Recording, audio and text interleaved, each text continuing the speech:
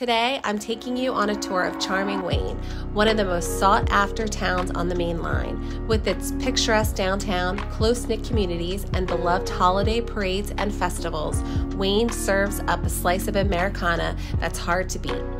Built in 1906, the landmark Wayne Hotel welcomes travelers eager to explore the town's quaint shops, restaurants, cafes, art galleries, and gardens. Today, Wayne is home to about 50,000 residents from all walks of life. Straddling 3 townships and 2 counties and located about 19 miles west of Philadelphia, Wayne offers a range of housing options and price points, from cozy in-town apartments to sprawling estates. While most homes are older, the majority are in excellent condition, with owners going to great lengths to update them to today's standards. New construction is available, but not the norm.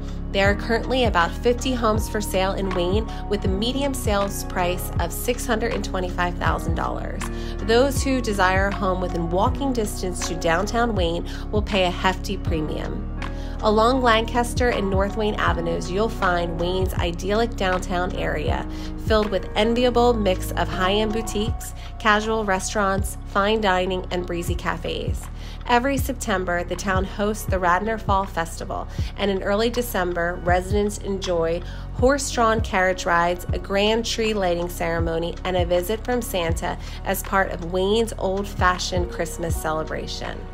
Just a few miles south of downtown is home to the world-famous Chanticleer Gardens, listed on the National Register of Historic Places, along with the popular Wayne Art Center and the tree-lined Radnor Trail.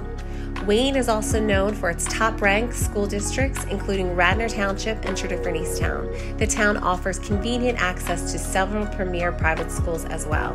I hope you enjoyed this tour of charming Wayne. Contact me anytime to learn more about this wonderful mainline town.